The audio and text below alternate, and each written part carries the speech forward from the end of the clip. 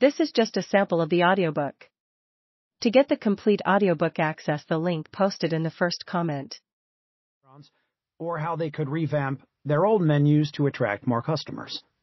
That's how many famous dishes came to be, including the Black Label Burger at Minetta Tavern, the Shake Shack All-Natural Burger, and our signature original filet mignon steak sandwich. Most people don't know the amount of time, commitment, and work that goes into the piece of meat on their plate. I'm here to explain it to you. This isn't your average farm-to-table book. It's not for the faint of heart. I want to take you behind the scenes of each stage of the process, the ups, the downs, the struggles, the accomplishments, and the misconceptions surrounding beef, related to everything from our health and the environment to what you're really buying at the store. What are the real implications of grass-fed beef on climate change? What goes into humanely processing animals at harvesting facilities? Why are grading, labeling, and traceability essential for the end consumer? What's the beef with eating meat? There are two sides to every story, yet in the beef industry's case, only one seems to get most of the airtime. I want to help correct this mistake and reveal the side that is usually ignored by the media, which often presents a simplistic, one-dimensional story. That's why Glorious Beef is not just about debunking myths, it's about sharing the truths behind the industry's story of survival and constant evolution.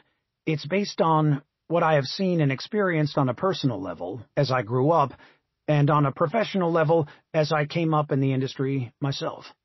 I'm not here to tell you what to do or how to think. I want to give you enough information for you to be able to make the right choices for yourself.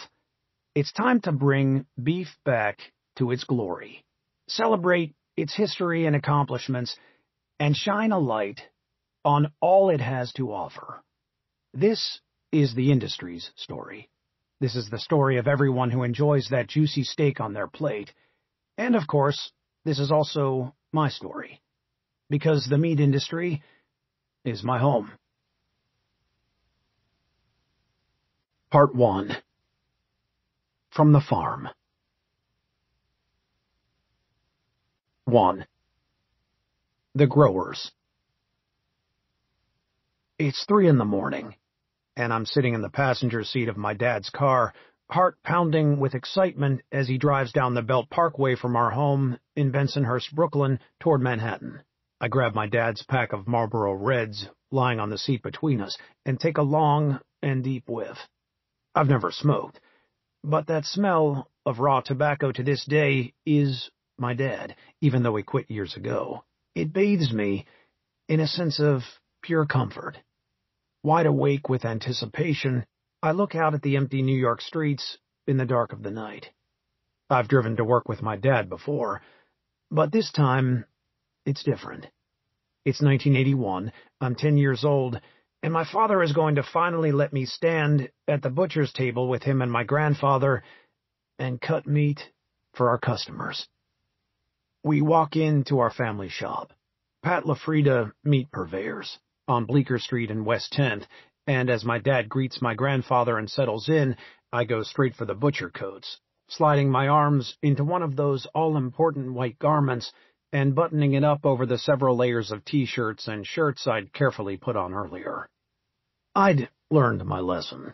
If I wanted to make it through the work shift, I knew I had to layer up and keep moving to stay warm in the 36-degree temperatures. When my dad gives me the signal, I walk over to the 6-foot-long butcher table, lined with meat that's ready to be turned into the day's orders. At 10, I barely reached the table, but I got the boost I needed by stepping onto an old milk crate that propelled me up to the cutting sweet spot, where the knives were at a safe distance from my face. And there I stood, flanked by my father at right and my grandfather at left, the two men I admired most in the world, immersed in the smell of sweet, fresh beef. As I sank my knife into the top round before me, all I could think was, this is it. This is what I want to do with my life. I was hooked.